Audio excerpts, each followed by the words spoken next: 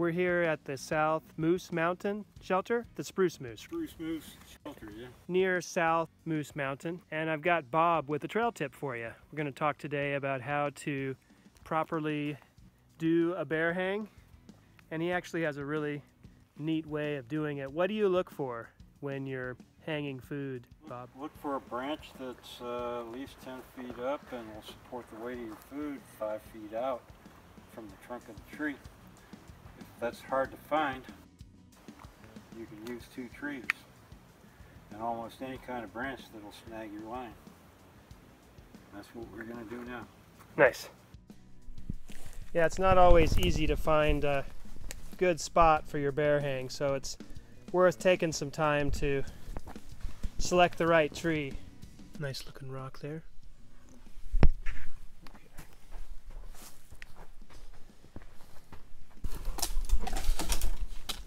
Too strong to throw.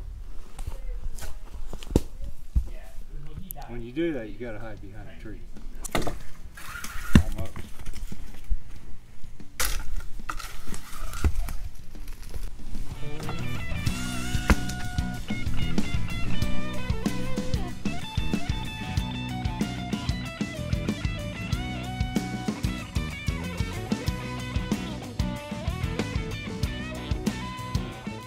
All right, so what are you doing there? I'm just making a loop in a loop to hang it in. Cool. And okay. Oh, yeah, so now this is the side you need to haul up.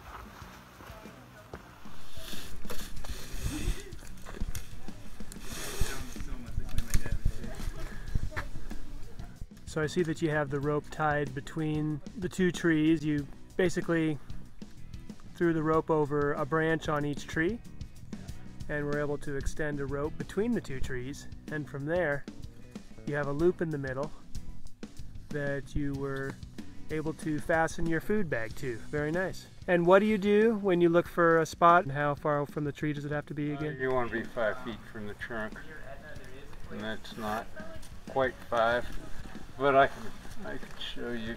I can let this thing down. And how far from the ground do we need to have our bear bag? Oh, 10 feet. All right. And it looks like you can basically adjust it between the trees the way you have it set up. See, I hung it on this side and hauled it up from that side.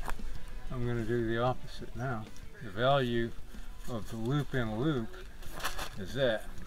So if you find yourself in a situation without long enough, strong enough branches, right, this works well. Yeah. So I'll make a loop in a loop. Catch the bag.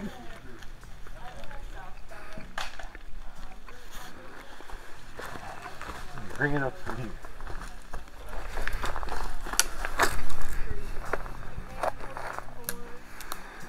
That looks a little better, actually, as far as getting it away from the trunk of the tree.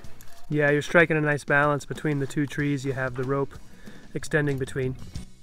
And then it's just a matter of tying that rope around the twigs that are there on whatever tree you're choosing, right?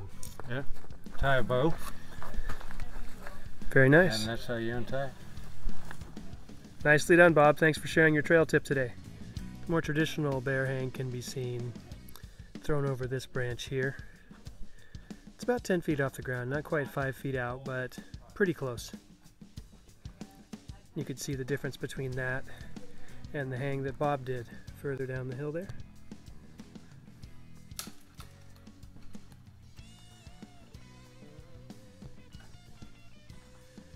There it is, out of reach of potential bears here at the Spruce Moose.